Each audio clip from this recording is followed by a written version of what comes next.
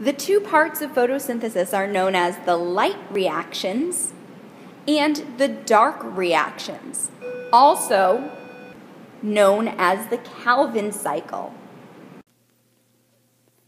The light reactions occur along the thylakoid membrane,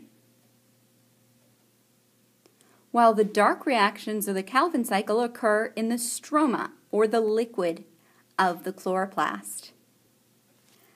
Now, the goal of photosynthesis is to take carbon dioxide and put several of these carbon dioxide molecules together to create a sugar molecule.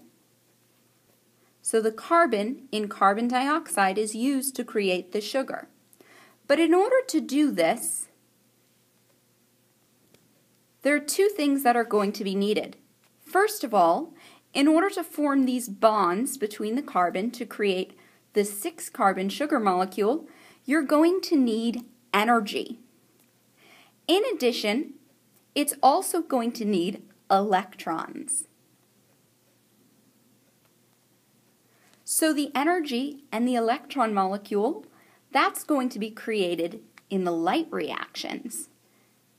Our energy molecule is called ATP.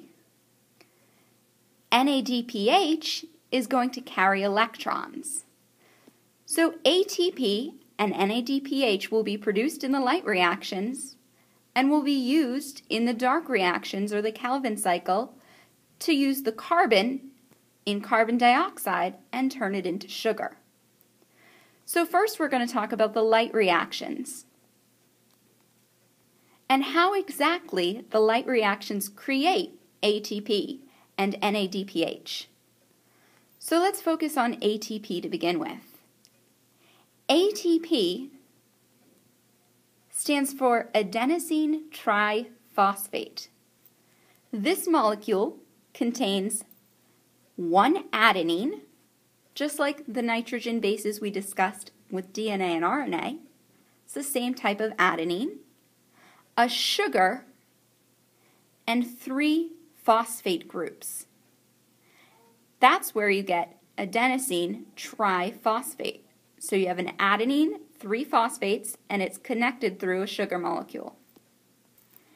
ATP contains a lot of energy between these phosphate bonds.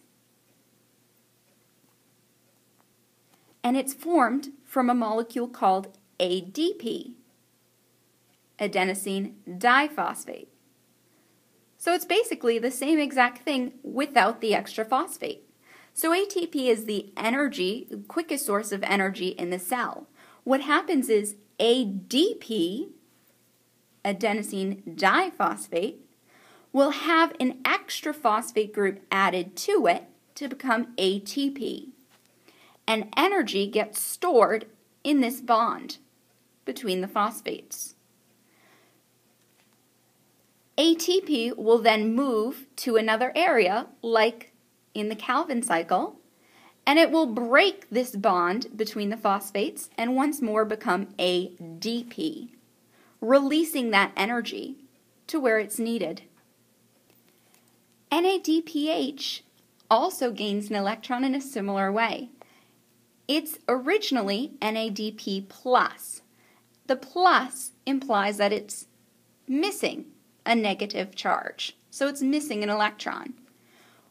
It then will take an electron because negatives, electrons, are attracted to positives. When NADP+ gains an electron, the hydrogen will be attracted and will come along with it.